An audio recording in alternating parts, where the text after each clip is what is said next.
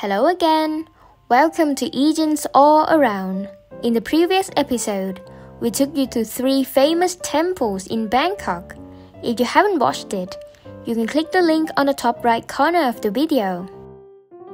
Now, after we have taken you on a sightseeing tour around Bangkok, we would like to take you to some cool indoor sites to learn something new as well.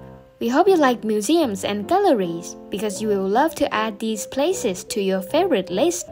We have gathered different types so that you can choose what suits your interest. So, in this episode, we are going to take you to visit the National Museum Bangkok, Museum Siam, Bangkok Planetarium, and the Bangkok Art and Culture Center.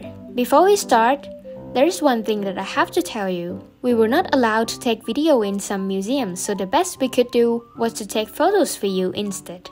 Alright, if you're ready, let's go! The first place for today's episode is the National Museum Bangkok, also known as the Pranakon National Museum. The museum is located next to Thammasat University, on the opposite side of the Royal Field to the Grand Palace in Pranakon District. It is located in the area of Bawon Satan Mongkon Mansion, also known as the Front Palace. The National Museum was established in 1859 as the first museum in Thailand. The exhibition displays Thailand's history, art history, archaeology, and ethnology. This museum will take you back to study Thai history and its evolution in each period. For those who are interested in Thai history, this museum is the must. The exhibition here is divided into special exhibitions and permanent exhibitions. While special exhibitions are occasionally held in a small building near the ticket office and the souvenir shop, permanent exhibitions are always there for you to learn about different topics. The first permanent exhibition is the Thai History Gallery, which exhibits the history of the nation and its people. The second one is the Archaeological and Art History Collection, which displays items from the prehistoric and the historical period. The third exhibition is the Decorative Arts and Ethnological Collection, which displays items in many categories, such as clothing and textiles, handicrafts, ceramics, musical instruments, wood carving, and more.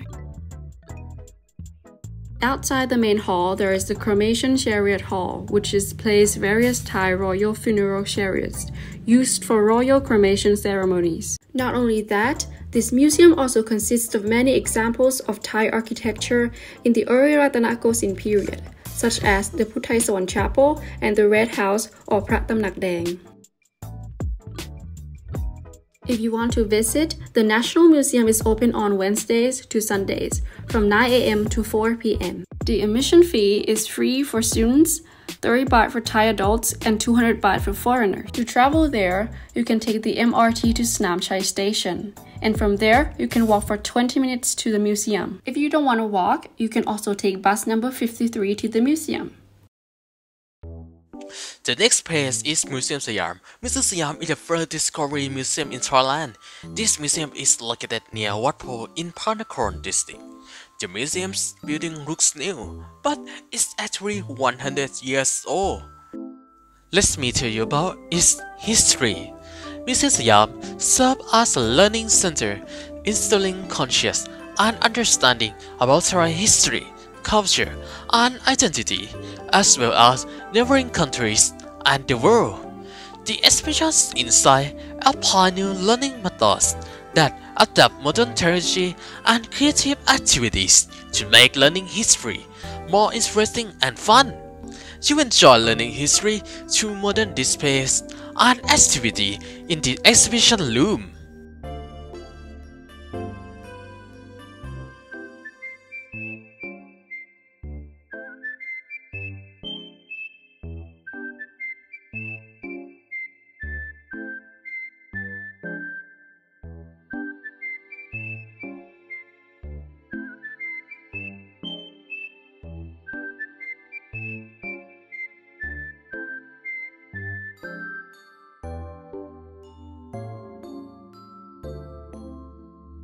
If you want to visit, Museum Siam is open on Tuesdays to Sundays from 10 a.m. to 6 p.m. The admission fee is 50 baht for students, 100 baht for Thai adults, and 200 baht for foreigners. to direct to Museum Siam, you can use the MRT by simply getting off at Sanam Chai Station. Then use it as seat number 1, which is connected to museum entrance. Next page is an educational museum for science lovers, and that is Science Center for Education, also known as the Bangkok Planetarium.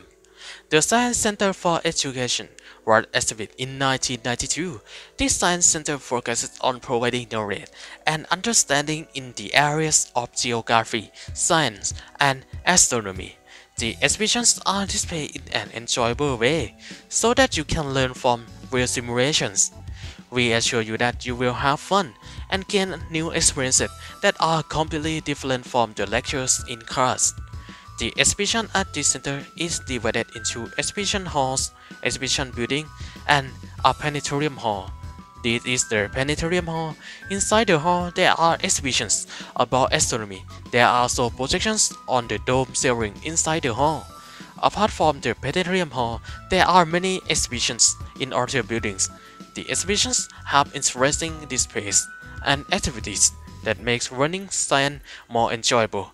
The exhibitions are divided into many topics such as health science, technology, dinosaurs, marine animals, environment, insects, and many more. If you want to visit Bangkok Planetarium, is located in Kongter district. It's open on Tuesdays to Sundays from 9:30 a.m. to 4:30 p.m. The admission fee is 20 baht for children and 30 baht for adults. You can get there by taking the BTS to Ekail Station and then walking for a few minutes to the Bangkok Planetarium.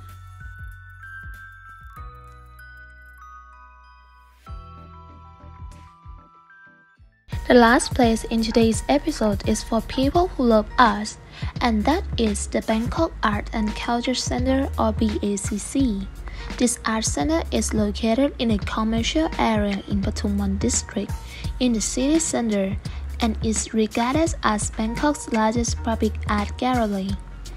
Let me tell you about its history. The art center project began in 1995 in order to have a contemporary art center in Bangkok. However, it was suspended in 2001. Finally, in 2005, the project was picked up again, and the building was finally in progress. After a decade of campaigning, the Bangkok Art and Culture Center is a popular hangout place for students. This art center consists of 9 floors with spiral walkways that allow visitors to see the upper floors. This place consists of galleries, meeting rooms, an auditorium, a library, and a number of shops. It holds various temporary art and cultural exhibitions all year, as well as provide cultural programs such as cultural talks. This place also provides a space where people can gather and meet artists.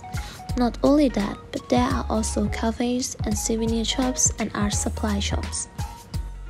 If you want to visit BACC, it's open on Tuesday to Sundays from 10 a.m. to 7 p.m.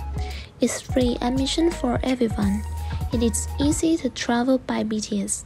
You simply take the BTS to National Stadium Station, then use exit number 3. The art center's third floor entrance is connected to the station.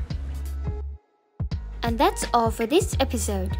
In fact, apart from our 4 recommended places, there are actually more than 100 museums in Bangkok, such as the Leakey and Gibbons Museum of Counterfeit Goods.